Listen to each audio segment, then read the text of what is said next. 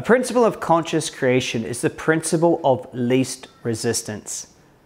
I first heard about this and learnt this from Robert Fritz, and it's such an important and useful distinction. Energy will always flow along the path of least resistance. And you know this, if you pour water down a hill, it will go, and if there's things in the way, it will go around it. If there is a stream, it's going to flow in the way of least resistance. So if it slopes one way, that's the way it will go down.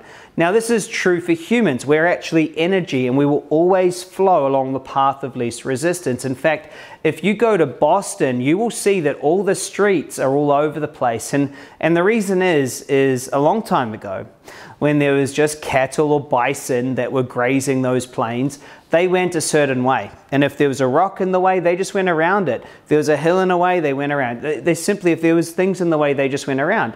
They created the tracks. And so then other animals would follow those tracks because that was the least resistant way. And then as humans came, humans followed those same tracks, and humans then expanded maybe with horses, and then horse and cart, and then roads. The roads are simply on the exact same tracks that these cattle were on thousands of years ago. Now that's just mind-blowing, but it shows you the point that we always take the path of least resistance. What's important about this with you is don't beat yourself up or let anyone beat themselves up about what action they're taking.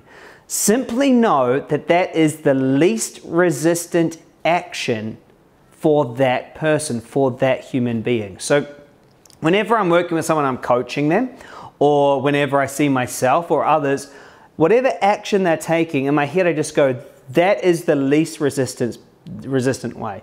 Somebody lies to you, or somebody, has procrastination or something. Just know that they see that as least resistance.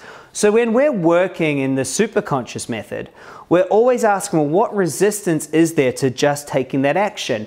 If you remember from one of the other principles, action is inevitable. We're always taking an action. And so therefore, if you understand that you always take the path of least resistance and there's always an action to take, if the obvious action is to pick up the glass and drink it, if you're simply not taking the obvious action, it's not because the action is wrong, it's because there's some resistance there. Now, where could this resistance come from? Resistance can come from made-up beliefs, made-up fears, made-up emotions, past memories, traumas, family DNA patterns. It can come from many different areas. We don't need to go on some, witch hunt to try to find out where the resistance came from. We simply must just notice there's resistance. I'm not able to take that. I'm not able to be a confident public speaker. I'm not able to do that. And I know what I need to do. I know how to do it. You see? Therefore, if I'm not taking the action, if I'm not doing it, there's simply something in the way. That's it. There's simply something in the way. And if I don't have that in the way, well, shouldn't I just be able to take the action if I already know that that action is going to lead to more satisfaction and less pain? Yes, of course. And so we don't have to beat a person up. There's nothing to fix about them, you see. We don't have to fix them. There's simply just something that's in the way of a new reality they want to create. There's nothing wrong with the reality they're in now. There's nothing wrong with who they are now. We're not trying to fix who they are. There's just something new that they desire to have. And now, resistance that served them in the past is now not serving them. And that's a very important thing. All resistance is for you. See, sometimes we think that this resistance is against us, this idea of self-sabotage. Well, which is the self-sabotaging the self? Like, which self are you going for?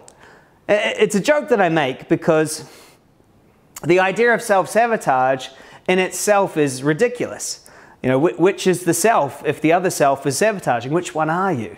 See, you're both of them. See, the truth is the resistance is for you. You think, well, why would I feel fear about public speaking?